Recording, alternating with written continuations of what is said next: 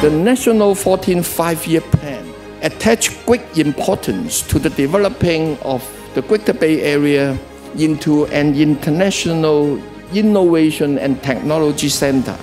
And one of the key directions for this is life and health science.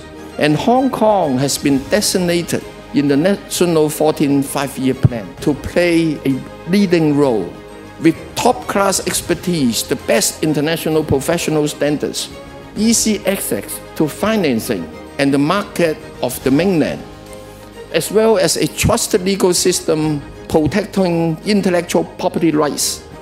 Hong Kong is becoming home to many respected clinical research centers. This oration was inaugurated in 2019 in memory of the late Professor Choa for his unparalleled contributions to CU medicine and Hong Kong at large.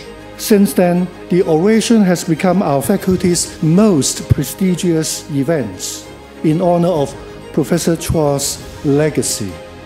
We therefore invite legendary people only to deliver this oration. Ladies and gentlemen, it is indeed our honor and privilege to have Ms. Nisa LEUNG, Managing Partner of Qiming Venture Partners, to be the Gerald Choa Orator tonight. I think, it's really interesting, and I wanted to share with you tonight how China evolved in biotech and healthcare in the last 20 years and where we're heading. I think a lot of people say, the stock price has been going down and this and that, and it's been really difficult. But I want to tell you at the end of my talk tonight, hopefully you all will believe that China has a very important role in the whole global value chain for biotechnology. The biopharma industry in China is approaching an inflection point which other sectors in China has reached. More innovative molecules under investigation are coming out of China biotech and filed clinical trial application.